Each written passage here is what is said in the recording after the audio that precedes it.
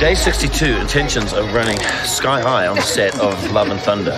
Chris's mood is an all-time low. I'm about to go and help pick up the spirits with my bubbly, energetic personality. This is 10 years for me. I'd have loved every time I played the character. This new film transitions us from Endgame into a rebirth. Thor doesn't know what his place is in the universe. That's represented in his wardrobe as well. Oh. Hey, Jane? I was really excited to come back as the Mighty Thor and get to share the mantle. What are you wearing? I love it. To have both of us in the same cape.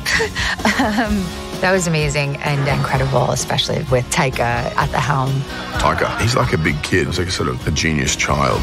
I wasn't afraid to be flamboyant and a bit camp. 3, 2, 1, script! Giant goats! Look at those! They are wonderful! Yes, they are. They also scream quite a lot.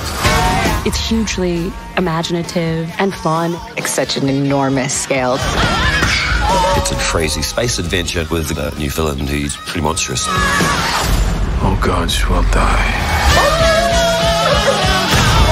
We really raised the bar with Ragnarok. Love and Thunder is even more unique and different, so it's pretty exciting.